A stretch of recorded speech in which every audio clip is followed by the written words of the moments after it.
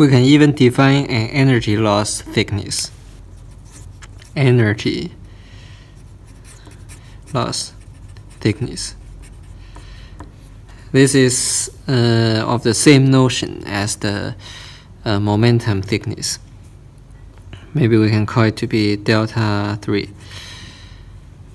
The momentum, the energy, the real energy is from 0 to delta, the integration of 1/2 rho squared is the specific fluid kinetic energy, right? We need to multiply by this, the flow rate, u dy. So what we get is u cubed dy. But what would be the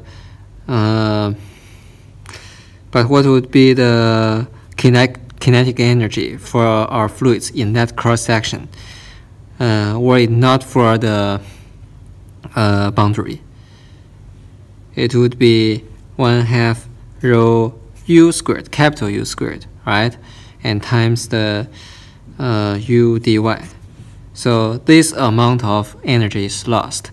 We can express the loss by 1/2 rho u 1/2 rho u squared, but times u times delta 3, right? So it's 1/2 rho u cubed times delta 3. So from there we can get an expression of the energy thickness delta 3.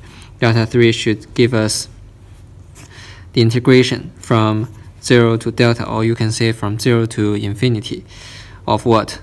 Of u over capital U minus 1 minus u squared over capital U squared dy.